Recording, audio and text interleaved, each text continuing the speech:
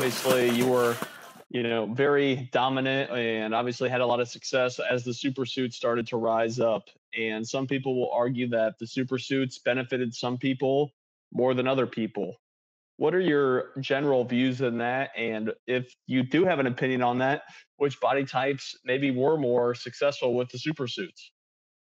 I think, and again, anybody that's, everyone that wasn't around or racing in that era, they've got nothing to compare it to.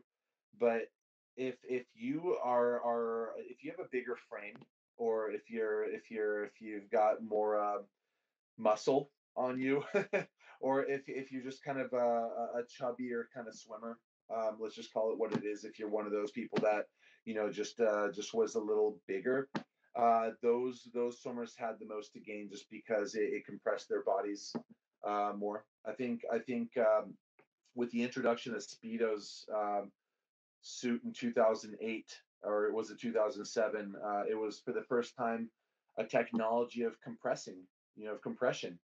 And that was a really big deal. The next generation of that was the introduction of neoprene in suits. And and then at that time my sponsor was Arena. They were one of the last people to kind of enter that neoprene game, and literally they had just produced a suit, almost the eve of the World Championships in 2009.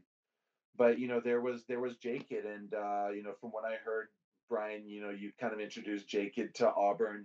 And man, it was just a hard time, because at that time, for all those people that were following swimming back then, the first question was who won, and then they would drop a name, and then the second question was not what time they went, but what suit did they wear, right? And I mean, it was such a wild time that those people that were locked into certain companies, that were locked into, because of their sponsorship agreements, they were helpless and feeling like, well, everybody's talking about J-Kid. What would happen if I were to use that suit instead of my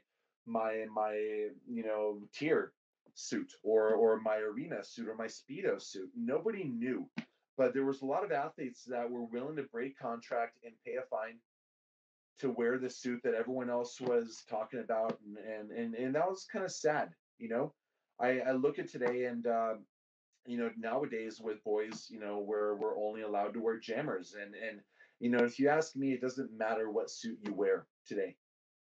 For girls, since a larger part of their body is covered, it's still a little valid. But when I think about things back then, it was important. You could, with the J-Kid, they were saying that you could literally easily take point 0.5 off of every 50, right?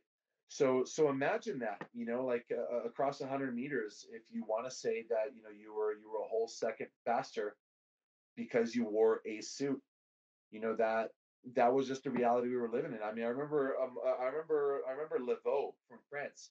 He had a tier agreement, and he wore two, and I even heard one time three body suits at the same time when he broke that world record in the 100 short course meter freestyle. I think it was like a, I No. think it was a 44.95 or something like Uh-huh. that. Yeah, 44. I think it was 44.91. Sad that I might know that. Swim nerds. No, But no, yeah, the I didn't know that he was wearing two suits in that era. But yeah, that was crazy. You mentioned half a second per 50, and you think about Biederman's world record at 142 flat. Nobody's going no. sub 144 today.